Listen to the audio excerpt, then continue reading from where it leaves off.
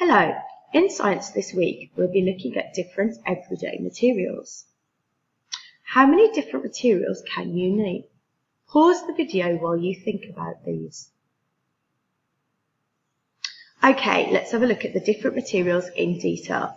The first one we're going to look at is wood. Wood comes from trees. It is hard and strong. Wood is used to make doors, pencils, desks and cupboards and many other items that are found in our homes and in the classrooms. The next material we will look at is glass. Glass is made from very fine sand. It is strong and clear. Another word for clear is transparent.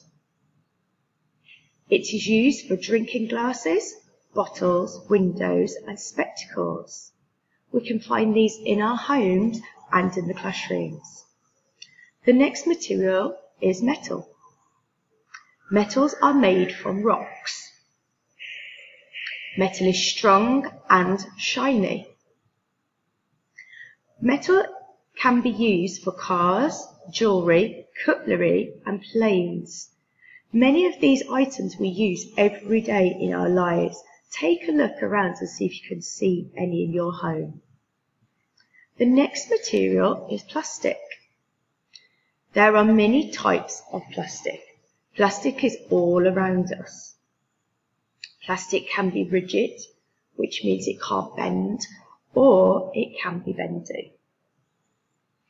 Plastic is used for bottles, toys, pens and rulers, and many other items around us. How many items can you find in your school classroom? Another material that we use every day is paper. Paper is made from wood. Lots of things are made from paper, such as books, notepads, tissues, and kitchen roll. See if you can find some of these when you are next in your classroom. So, let's see what you can remember for your teachers in class this week. Take a look at the pictures below. What materials are they made from? Pause the video while you think about this. Okay, let's have a look at some of the answers. We have plastic, paper, metal, glass and wood. How many did you get correct? Good luck with your lesson this week. I hope you enjoy it.